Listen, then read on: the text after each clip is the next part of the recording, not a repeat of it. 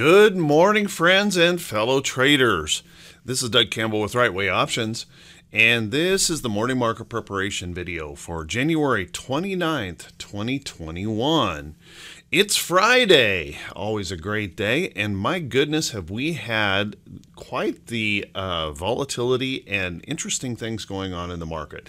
Let me try to address some of that, and let's take a look at these technicals and see what we can expect today as we get ready for the Friday edition of the Morning Market Prep video. So good morning, everyone. Welcome to Friday. What a wild week we have had. And we have probably more questions and answers this morning after yesterday's price action. And obviously the elephant in the room, it's dominating the news all over the place, is the Reddit community and this market manipulation that's going on in these heavily shorted stocks. It's going to be just my 2 cents on this, guys. I know everyone's feeling like, hey, finally the little guy is sticking it to the man. But trust me on this, we're losing credibility of our market if this kind of thing continues. The regulatory agencies have gotten, this has come to their attention now, including Congress. This is going to end up costing us all, and we're all going to see option prices increase. We're going to see margin costs increase. We're going to see a lot of things that could occur on this if this continues. So be very, very careful what you wish for. This may be the kind of thing that so dramatically hurts the credibility of the market. A lot of things could change, so be really, really careful of this. Let's take a look at these technicals here. Now, yesterday we ended up leaving a bit more question than we had for answers. Although the bulls really roared back yesterday, roared back strongly. I want you to notice that what we ended up doing by the end of the day, leaving this pattern here behind, actually places a resistance level right there in the chart. And I mentioned this yesterday as that possibility that if we rally back up, we're going to want to watch this area of price resistance. Now, during the night, we had futures pushing down, and we came really close to testing the lows of Wednesday night, or of Wednesday, in those overnight futures. And you can see they're bouncing well off of those lows this morning, trying to show a little bit of bullishness as we push up into the market here this morning. But we're going to have to recognize these price levels of resistance. And this is exactly the place. If the bears become emboldened, if they gain some energy or strength here, this would be exactly the place where we would expect them to show their teeth and really try to re-engage. So watch that carefully and closely. We need those bulls to really defend this area of support right here. If we were to slip down below that, if we see those bears come in today and slip down below there, an awful lot of confidence in the market is going to be shaken here, and technical damage will have been created. So we need to see those bulls really hang on hard and focus in here. Unfortunately, if you do a survey of a lot of stocks, there's a lot of stocks where we rallied up strongly yesterday, but all we did was push back up into resistance areas. We still have to break through those levels. And it's going to be interesting to see if they're going to be able to do that. So it's kind of tenuous here right now, where we could really create some damage in this chart. And if those bears take over, we could really see some significant selling. And the reason I say that is because we have extended these markets so much that if those bears gain control, we could easily see a run for the door. Everyone will run for the door to protect profits, and that can create some substantial sell-offs. So watch that carefully. Now, if that were to occur, we know where the resistance is in the chart. If they can push up through there and hold, hey, more power to the bulls. Awesome.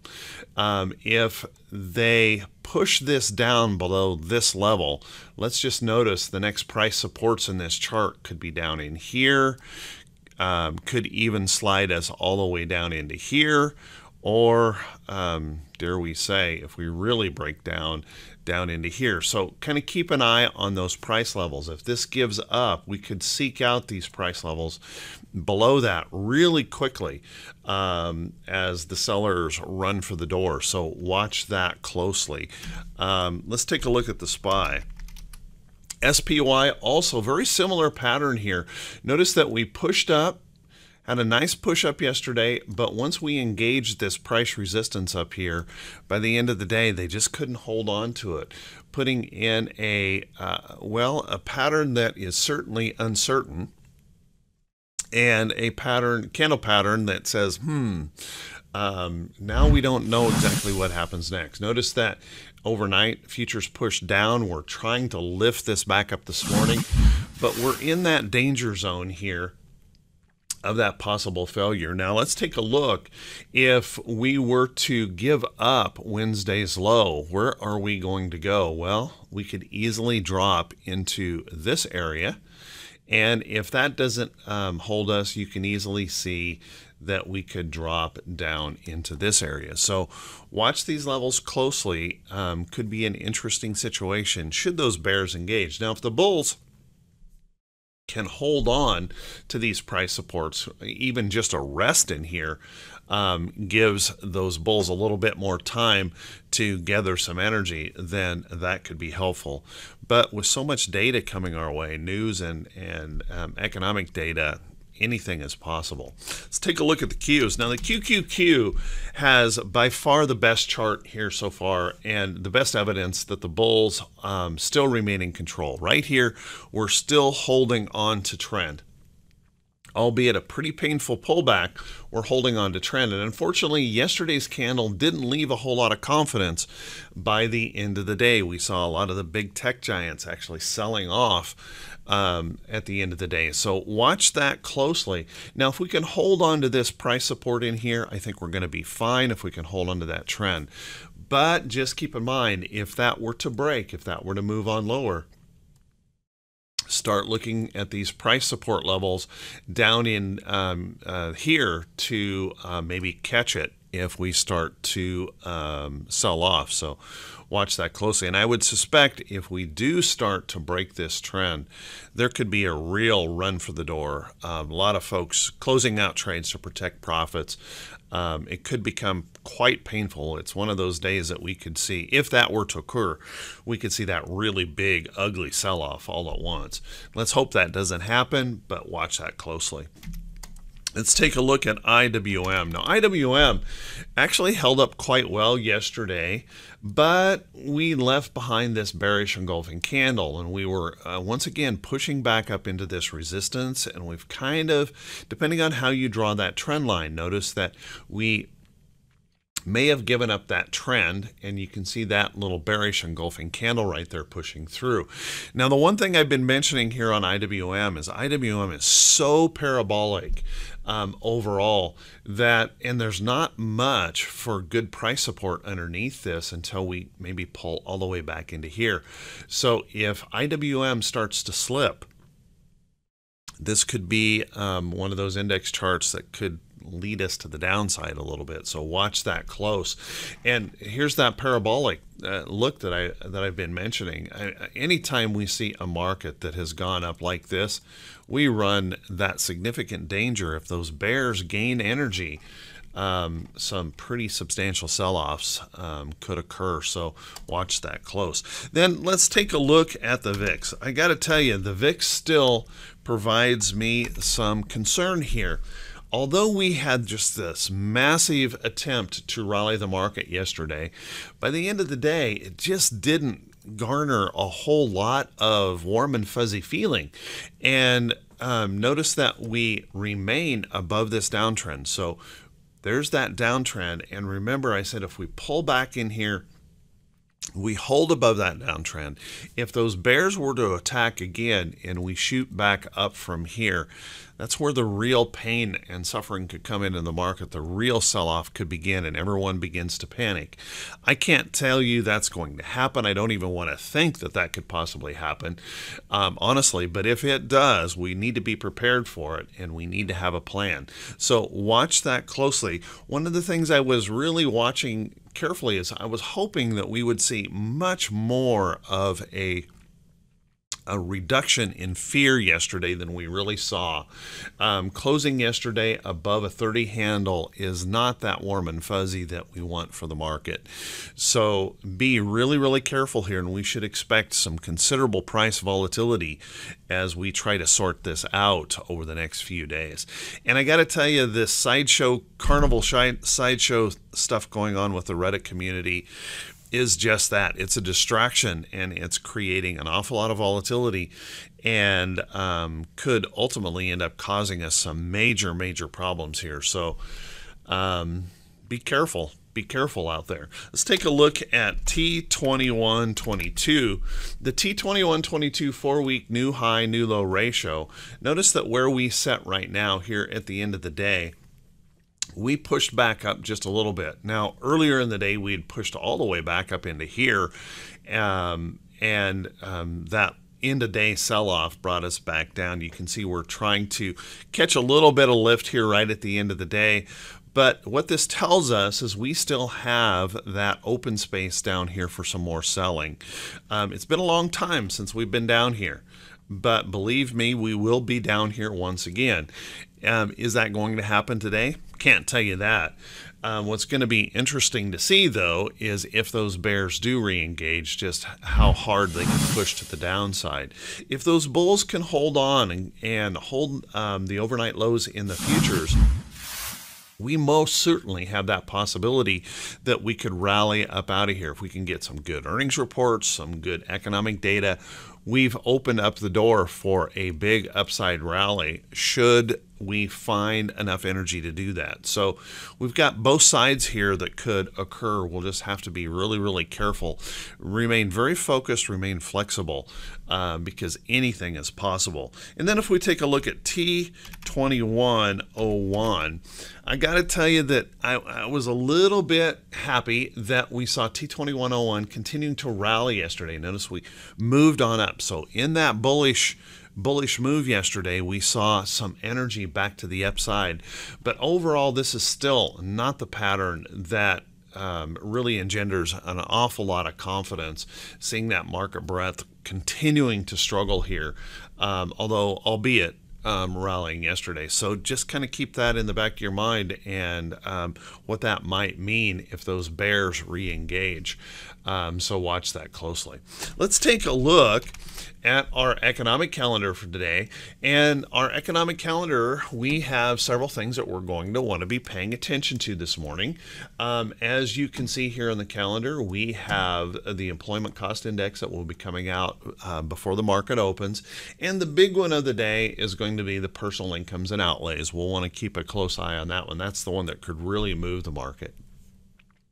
And then we also have Chicago PMI, consumer sentiment, and the pending home sales. All of these things can move us around a little bit. So a busy morning on that economic calendar of events that could be both bullish or bearish. So kind of watch that closely. And then we've got some Fed speakers later on today, but I doubt we learn anything more from those Fed speakers. So just watch that closely and carefully. The morning activity is probably going to be by far the more important. Then on the earnings calendar, we have a little bit less activity on the earnings calendar today than we had yesterday. It's kind of typical. We lighten things up a bit on Friday, and but we still have those stocks that we're going to want to pay attention to. We have CVX. CVX is reporting this morning, and unfortunately CVX is looking a little bit lower here this morning. So I can't tell you for sure if they have already reported or if this is just the effect of the downdraft that's happening in the market this morning. But watch that closely. That could be kind of interesting, where we've got this high up here and we're starting to show a little bit of weakness in that oil sector, so watch that close. We have BAH that is reporting today. Looks like it's pulling back this morning. Caterpillar could be an interesting report. You can see that we popped up here. This is the pre-market candle. We popped up here, and now we're pulling back on that. We've been dealing with this little downtrend here in the market. Caterpillar could have an awful lot of weight in moving around that Dow index, so keep a close eye on that. We have Colgate-Palmolive reporting today. We've got Eli Lilly reporting today. PSX, little Phillips 66, will be reporting in here. TTM and Weyerhaeuser, just a few that I've got on the blog as notable earnings today. If you want to catch the entire list, everyone, click on that link that's just below the title of the video. Take you back to the blog, and you can see that entire list. So with that, everyone, how about we take a look at some stocks that could be setting up? But before we do that, if you guys could do me a favor, if you could please click that subscribe button on YouTube, and then also click that bell icon when it pops up, so you'll be notified every time I post one of these videos. And by the way, I just want to remind everyone, besides these morning market prep videos, there are a lot of training videos out there on the site. If there is something in specific that you guys would like me to do a video on, please feel free to leave that in the comment. Let me know, and I'll see if I can put something together and do that. If you find these videos to be worthy, if you could also do me that favor and click that thumbs up button, leave a brief comment. That helps us continue to grow. And then also, please feel free to share these out there on any of your social media platforms. And I just want to say thanks to everyone who does take the time. You guys are awesome. I truly, truly appreciate it. So let's take a look at a few stocks that could be setting up here that we really want to keep an eye on. There is a pretty tenuous situation here in the market. We could rip to the upside, we could rip to the downside really quickly. So you're going to have to stay on your toes and stay very, very flexible in the market. Let's take a look at BABA here. Now, BABA has had an interesting, well, pretty ugly sell-off. And as you can see, trying to hold some price support here. It's been in a bit of a trading range here recently. And although we pulled back a little bit, pushed back up a little bit yesterday, notice we're seeing a little bit of selling this morning. So don't be too surprised if this has to push down in here and test this price support again. But let's keep an eye on this. Anytime a stock breaks the downtrend, holds up in here, you have that opportunity for this to push higher. So keep a close eye on that. You might want to keep an eye here on Solo. These electric vehicle manufacturers have been hot this year. And as you can see, we're setting up in this pattern. This nice little resting pullback in here sets up that opportunity for a pop through. And you can see that I've set an alert right in here on that chart, waiting to see if we get that energy to push on through. You might want to keep an eye on Solo. Take a look at 3M. Now, I got to tell you guys that I have an interest in buying some 3M. And I want to buy it as more of a long-term hold. Notice that 3M has broken a long-term downtrend here in the chart and pushed on through. So this little resting pullback in here that's going on could set up that opportunity for an entry. Let's keep a close eye on that. 3M is a good dividend payer. If the market starts getting a little bit shaky here, this might be a place to look for a potential trade and maybe a little bit of safety overall in the market. So watch that closely. I think it would be also a good idea to keep an eye on Altria. Now, I got to tell you guys, just to, I've got a bias on this now because I did buy Altria yesterday. Altria got through its report, saw some bullishness. You can see big, long downtrend here. This is a massive dividend payer.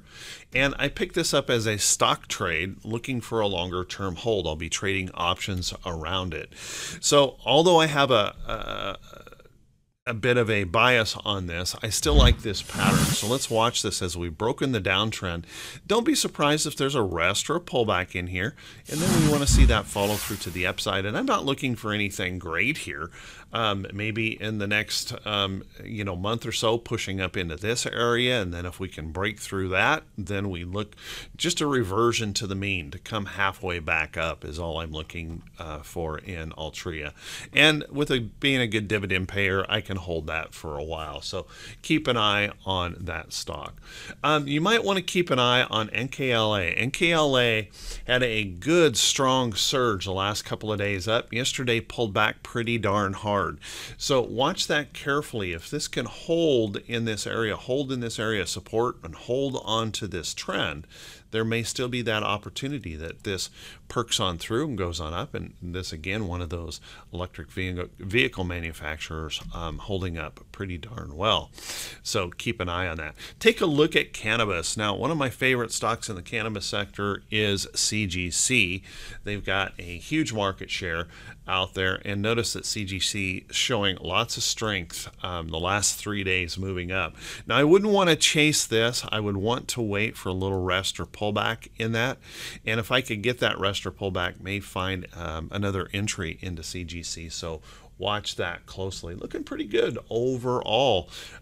Keep an eye on that. Nice looking chart. Let's take a look at silver. Now, the word on the street out there is that silver is being attacked by this Reddit community. I don't know if that's true, but watch that closely. Silver had a nice move yesterday, and you can see it is surging this morning in the pre-market. To me, silver makes a lot of sense. There is industrial uses for silver, and if we are going to get involved in infrastructure improvements and stuff like that with this new administration, then silver makes a lot of sense here, despite the fact, just ignoring the fact that we're going to print money like drunken sailors on shore leave. That should raise these precious metals as well. So watch that carefully as this pushes back up. There may be some opportunity here, and GLD would make some sense to me. Gold, that if it would start holding up here a little bit more, and so far it just really hasn't engendered a whole lot of confidence on my part. We need to get back above this support level and prove to hold it, not just pop through and fail, pop through and fail. We need to prove to hold that in there. So watch that close on GLD. It might be another one of those places where you can pick up a little bit of safety. So with that, everyone, hey, I want to wish you all a fantastic day in your trading, and also I just want to wish you an awesome weekend. Be safe out there, everyone. Be careful. COVID is still out there causing all kinds of hate and discontent, so be very careful, and we'll see you right back here bright and early Monday morning. I wish you all the best. Take care.